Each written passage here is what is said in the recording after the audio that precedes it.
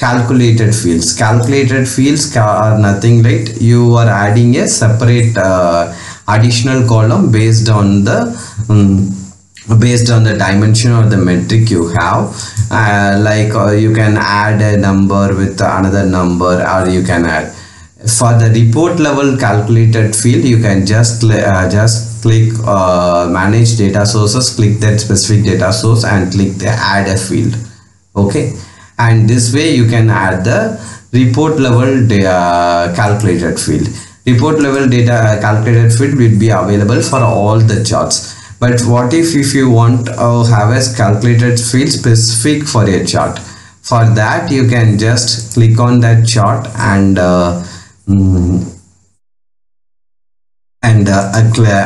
click add metric, create field.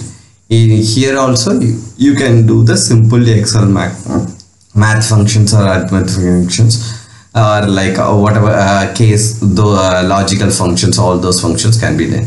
In the similar way, calculated field is available at the report level, also at the chart level. In case of filters are available at the data source level itself.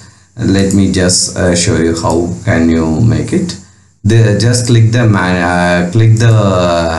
manage filters under the resource menu and just add a filter. These filters would be available for the entire report. In this way, I have created this leads generated scorecard. See, the report filter this is a report level filter, and I have inherited that filter. I have used the report filter called lead generated filter.